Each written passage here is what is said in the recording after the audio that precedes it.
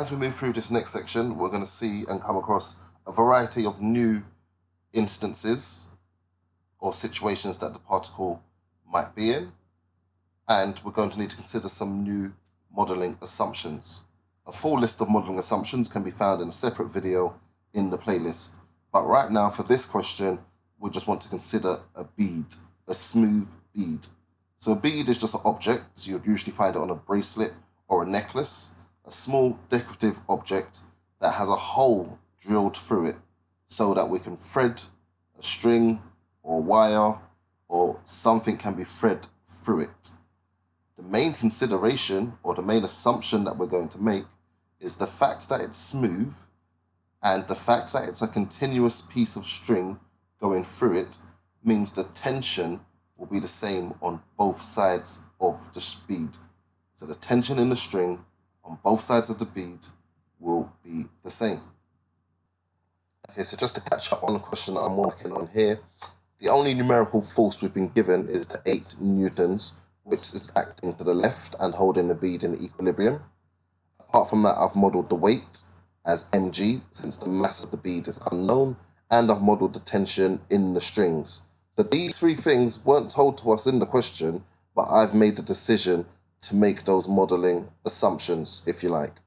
So with these unknowns, we can go ahead and we can find the components for this diagonal force. So T cosine 30 and T sine 30. Now that I've got all of the forces and components accounted for, I'll go and do the regular thing of resolving both horizontally and vertically. Starting horizontally, this object's in equilibrium, so 8 equals T cosine 30, and I can quite quickly get an expression for T. So T should be 16 over root 3, or as a decimal, 9.24 newtons. Okay, let's go ahead and resolve vertically. There's going to be 2 unknowns this time round. There's the T, and we're also going to have an mg involved. So I'm solving for mg. So rearranging and substituting in the value that I found previously for T. Sine 30 we know the value of, it's a half. So this expression simplifies nicely. I get an expression for the weight, which cancels down to 13.9 newtons. So weight of 13.9 newtons. So many familiar techniques were employed to solve this question, but right at the beginning, we had to make use of those modelling assumptions, knowing what was to be considered when we knew we were working with a bead, and just making sure that we had a good, strong diagram labelled well so we can actually do our vertical and horizontal resolving. You've heard this from me a lot because it's absolutely imperative. The examiners have explicitly said students who don't set out their working in a logical, methodical way, students who don't have a diagram for them to reference and to work from, inevitably lose a substantial amount of marks in the exam. We're not going to let this be the case for us. We're always going to take this approach. Okay, apart from the bead, we're also going to reconsider inclined planes, but this time around, we're going to involve some pulleys.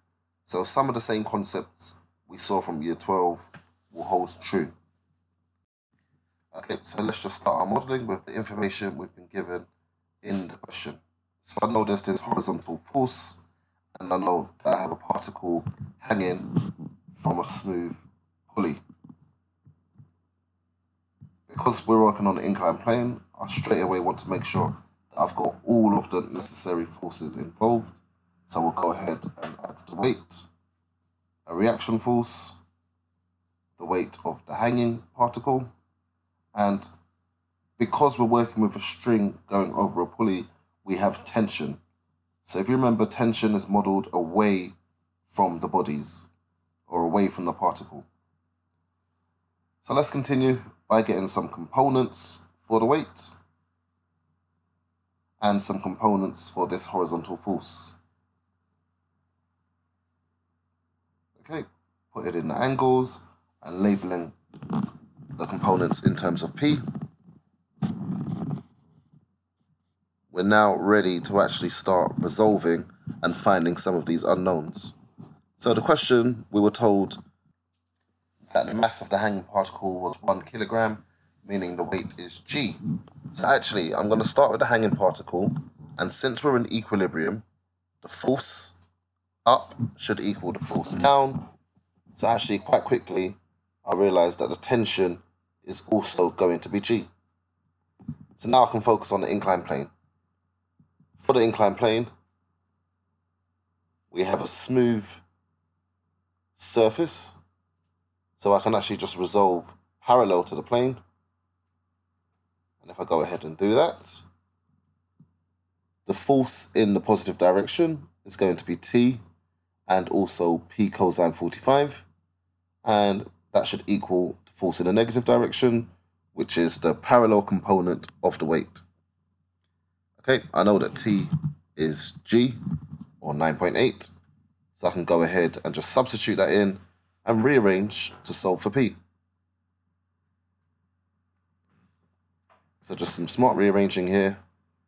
Before I put anything into the calculator, I'm going to make sure I have this expression, this fraction written out. And now I can just put all these bits into the calculator, and nicely it gives us a value 16.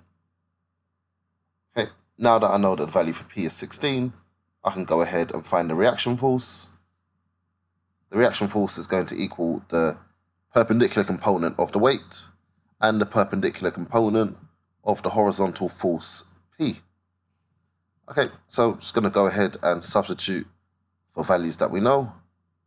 And once again, this is the point where I type into the calculator and get an answer of 32. So the reaction force is 32. And so the final part of the question has asked us to state any assumptions we've made around the pulley being smooth.